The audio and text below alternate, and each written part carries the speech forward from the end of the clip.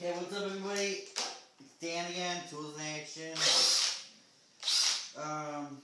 Basically, we're still on that Makita burn-up video. We just want to explain that a drill just shouldn't burn like that, okay? So, I know some of you guys, you saw us go through it with the 20 volt, and it just whipped right through it, and everybody's like, that's too powerful, that's not a comparison. Okay, so, Hitachi, I think it's DS18 DBL, brushless.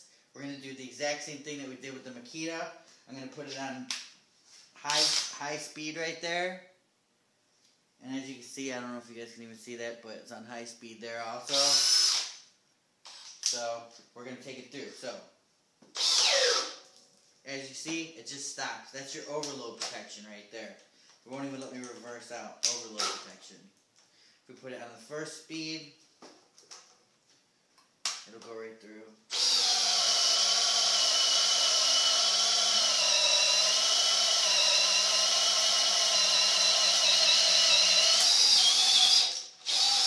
So there you go, it goes right through. Second speed, it's going to stop. I'm not going to lose a drill over it, you know?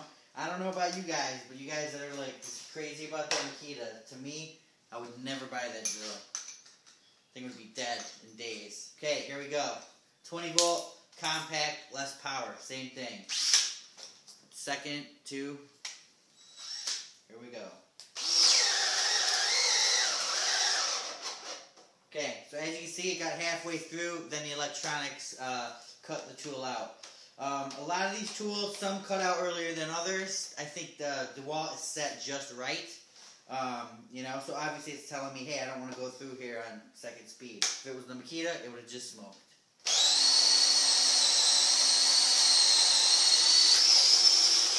And there it is going through there. So, you know, a little bit of heat, not too much. So there you have it.